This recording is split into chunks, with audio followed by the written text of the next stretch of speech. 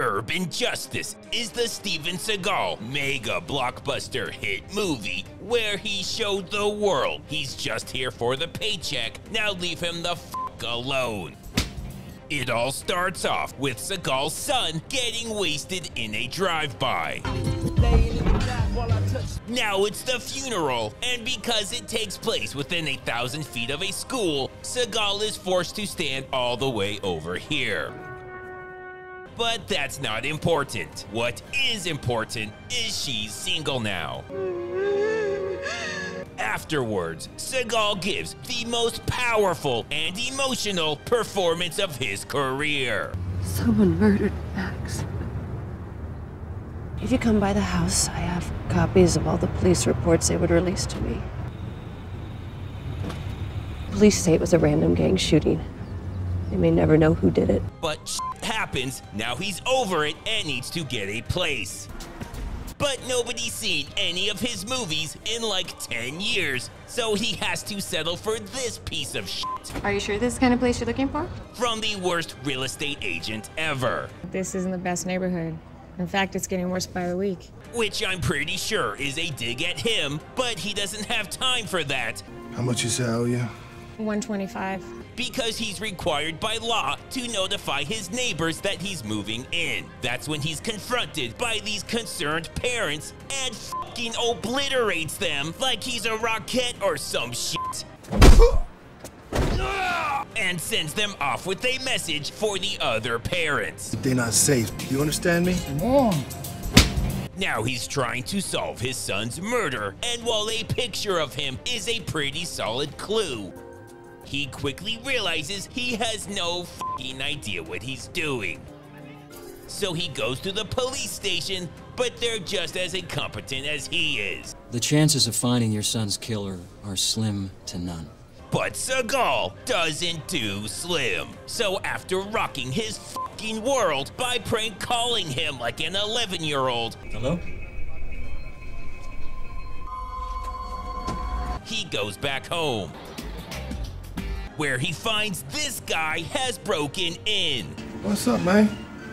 Man, I came here looking for you, man. That shit. Seagal does spend a lot of time under his bed and in drawers. For real, man. I heard you was asking some questions, man. That's about it, man. And he did ask her some questions. Can I see the room?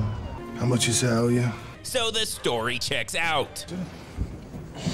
He tries to help Seagal solve his son's murder. I heard you was asking about Max. But Seagal hates snitches. So you a snitch? So he tells him to go fuck himself. I really don't care, but you're a snitch. After kicking him out, Seagal goes to check out the area his son was killed, but sees an abandoned construction site and decides to check that out instead in hopes of scoring a nudie mag. But son of a bitch, there's just a shitty newspaper with the funnies removed. Before he can even process what kind of sick son of a bitch would do that, he's confronted by these guys. What the fuck's your bitch ass doing off in here? But defuses the situation by talking like this. You know what, man? Luck is a funny motherfucking thing. While they're trying to figure out what the fuck is happening, Seagal seizes on their confusion and starts murdering the shit out of them. Thank you, man. Just his movies. Now he can really start having some fun the Seagal way. I'm gonna be doing the fucking now.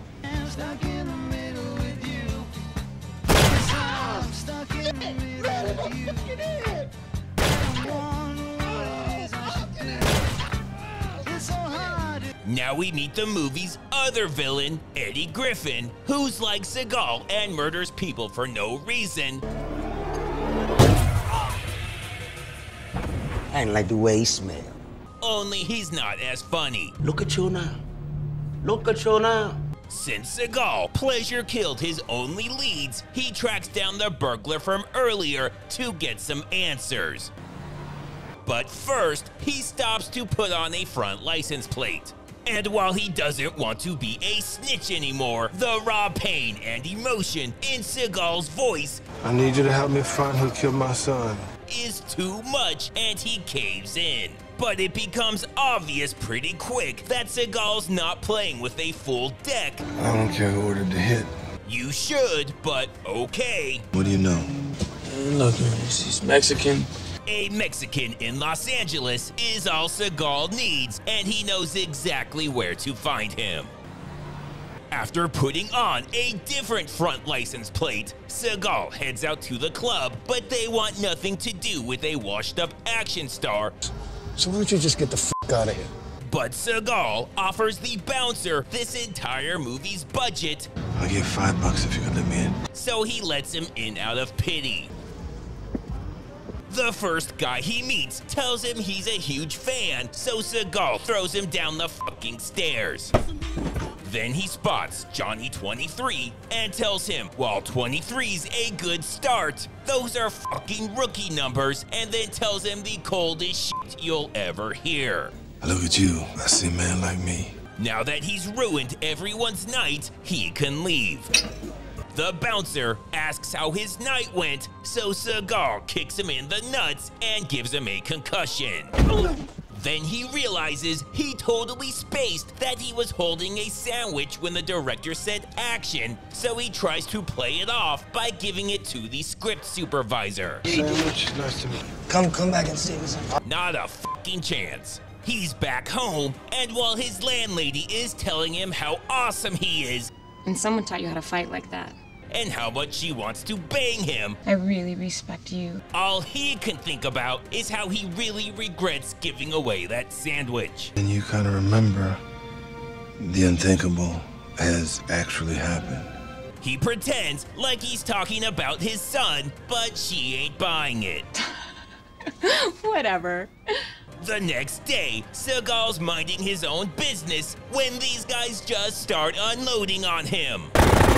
But it's not his first rodeo, so after getting out and taking off the front license plate, he reverses the fuck out of there. But they're right behind him, raining down a bullshit amount of bullets.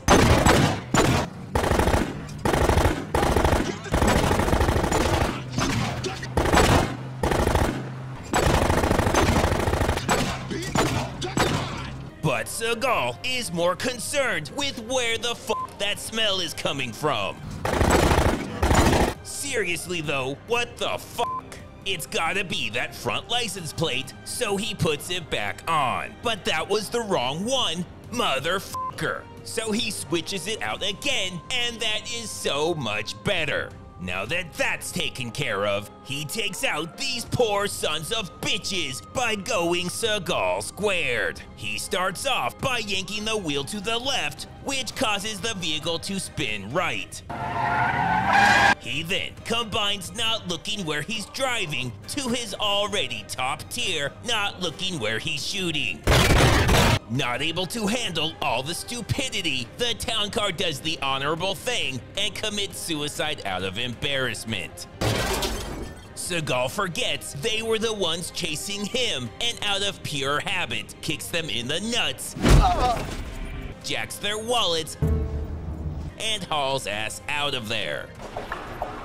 Now we're back with him, and he runs into these guys who offer to give him a ride, but he turns them down. But they know he's just being modest, so they insist.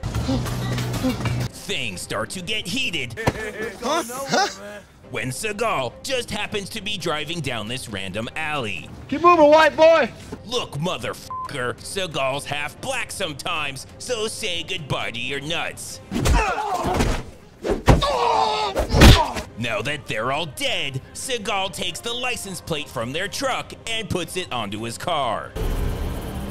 Seagal tells him he wants some answers, Did your brother kill my son? but all he can think about is how fucking weird this license plate shit is and how he can't be a part of it. But Seagal will only let him leave if he changes the plates back. Now Seagal's back home, where his landlady is threatening to evict him if he doesn't bang her, You have to give me something. when Griffin's gang busts in from out of nowhere. But Seagal's reflexes are legendary, and he easily takes out this guy, this guy, this guy, this guy, this guy again, and this guy. And while he's at it, fuck his neighbor too. This has officially turned into a rampage. And after taking out a passing motorist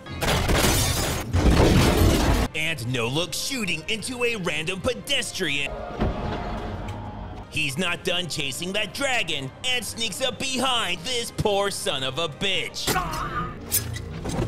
Seagal is loving all this killing so much, he forgets people are after him, which gives Eddie Griffin an easy shot into his body double's shoulder.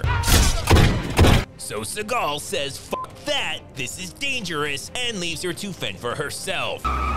So she cries and misses a lot, which fools the bad guys into thinking Seagal's still there. The next day, the bullet wound is completely healed, so Seagal breaks into this house and desperately searches for license plates. But instead, all he finds is his son's murder weapon. Then we learn the mind-blowing truth of who killed Seagal's son. I saw it all happen. But nobody fucking cares, and it was probably Seagal anyways. Now Seagal is getting ready for a final showdown when she warns him to be careful because she saw Meteor Man, and Eddie Griffin is the most terrible actor she's ever seen. No, I'm a lot fucking worse. So Seagal chokes her cousin to death. Go this way, cousin Winston. Simon, stop. And then heads out. Griffin's gang is expanding into the cutthroat world of muffin bakeries and is selling some top-of-the-line ingredients. That's fucking baking soda, bitch! Fuck yeah, it is. Seagal shows up, and after switching license plates with the buyer, does what he does best. Murder the fuck out of everyone.